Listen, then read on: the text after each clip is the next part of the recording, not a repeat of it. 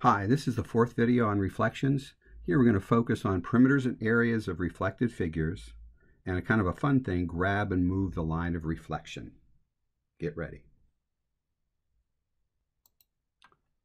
First, we'll look at perimeters and areas of reflected figures. So we need to go over to the software.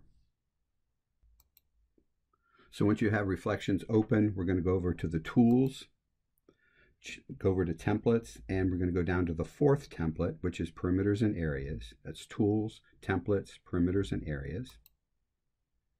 And you'll notice it's giving me the perimeter of the pre-image triangle ABC.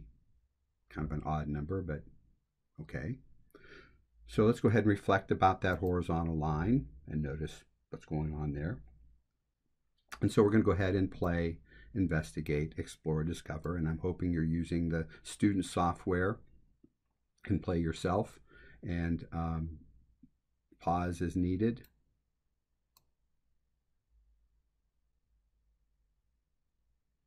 Change the line of reflection to a vertical line. See if your conjectures seem to be holding true.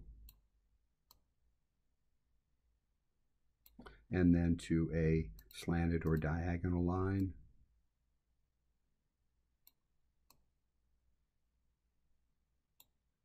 So what conjectures can you make mentally? Pause the video as needed.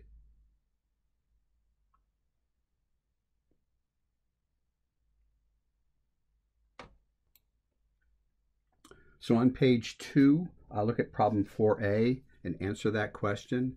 After observing the perimeters being shown, what conjecture can you make? And then also, why should this be true? See if you can come up with some kind of logical reasoning why this would make sense. So press pause and then resume when you're ready.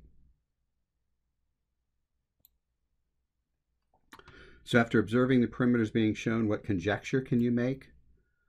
Well, something like, if a triangle is reflected about any line, the perimeters of each triangle, the pre-image and the image, are equal. Now, why should this be true?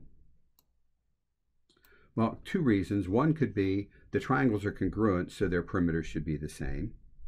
Or since the corresponding sides are equal, when you add up those equal corresponding sides, the sums will be equal as well. So take your pick. Press pause as needed. All right, back to the TI-Nspire software. We looked at the perimeters. Let's now go ahead and reset this and reflect again about a horizontal line. Only this time we'd like to look at the areas. So over here there's a little thing that says next.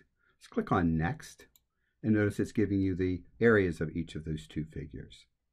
So again, we'll grab point C, grab point A, pull them around, see if there's any conjectures you can make about the areas of these two figures.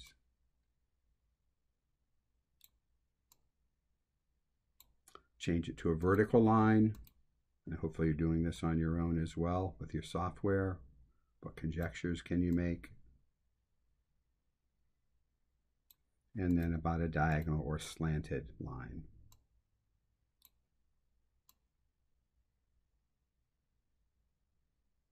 Notice again, you can't grab point A, B, A prime, B prime, or C prime because those are dependent upon triangle ABC. You can only grab the pre-image, not the image. All right, later you'll be asked to make a conclusion about that.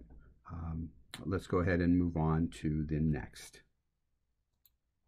So we're going to grab and move the line of reflection. Normally you just grab the triangle. Let's try grabbing and moving the line of reflection. That should be fun. So returning to the software, I'm going to go over to Tools, and this time I'm not going to go to Templates. I'm going to go to Reflection Method. So Tools, Reflection Method, and I want to go with Movable Line because we want to move the line of reflection. So Tools 2-2.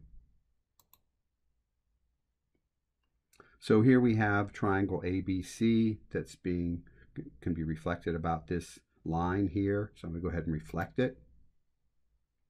And if you want, you can pull C around if you want to do that. But you can move point or the line PK by either grabbing P, K, or the line. So let's grab point P and pull it, and notice what the reflection looks like as we do that. We could also grab K and pull that one. And we can even grab the line that isn't one of those 2 points and move that around and see how that reflects, and so on. And then grab and move vertices. So go ahead and pause, play, investigate, explore, discover.